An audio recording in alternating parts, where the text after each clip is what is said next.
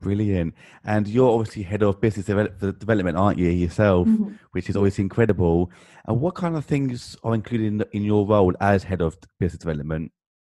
Sure, yeah. So I suppose my function in the charity is about looking at what we're trying to achieve Hmm. and then matching that to the different types of kind of funding and activities that we can develop to achieve that goal. So quite often, a lot of my work will focus around the programs, so Hmm. designing and developing new programs. So just to give you a bit of a flavour, we've got programs from that tackles female empowerment to financial capability, how to manage your money, to mental health and well-being, to like road safety and kind of really niche things, but all kind of different types of life skills, and often things that won't be covered in the national curriculum. So yeah, particularly things like how to manage your money, which a lot of young people feel like they'll leave school and not necessarily have those skills. So I'll look at kind of understanding what the need is, what the gaps are, what young people are asking for. In right now, that's a lot of things around youth unemployment. So it's a Hmm. lot of people asking for that, and a mental health crisis in the wake of COVID. So we are, kind of particularly looking at pots of funding and different, whether that's corporates or government or trusts and foundations who want to fund work with young people in this space, and we'll kind of co-develop then a program or a kind of work stream of support that we can then deliver and kind of get out to the various youth organisations in our network. Amazing, amazing. And you mentioned obviously COVID there as well. How has that Mm. affected you as a whole within UK youth? Has it kind of affected you quite badly?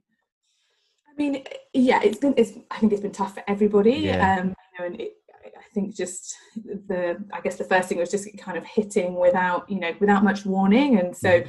nobody really had prepared for this, right? Hmm. Um, and so, the first thing was really ensuring kind of the financial stability of the charity, because quite a lot of our funding is tied to delivery. So if we couldn't deliver the programs that support young people kind of face to face, if that couldn't happen, then potentially that kind of funding was at risk. And so we needed to do some work kind of with our current partners to look at kind of how to use that funding, and then to go out for more for more funding from a number of the kind of emergency funds that were set up. So yeah, I'm pleased to say we're kind of through Good. that first kind of shaky bit now. And then I think it's been, as we touched on really at the beginning, all the other different ways, people working from home, haven't seen our colleagues for 6 months, trying to keep kind of motivation, trying to keep focused, and as a national charity supporting young people and being there for young people, we've had to obviously respond to the varying and evolving needs of young people during this time. So we've put on a series of events. We did a Reimagine the Future kind of series of events for young people, covering things like financial security, employability, racial justice, really trying to kind of listen to what young people really care about at the moment and respond to that and give them a voice, and show them that somebody's listening as well. So it 100%. has to be very fast paced. Yeah, I can imagine because obviously I know how many, like you mentioned earlier, about how many thousands of people you work with as well, especially with the millions as well over the years. How kind of difficult is it to work with so many people and to make sure that everyone gets what they need in order to move forward in life?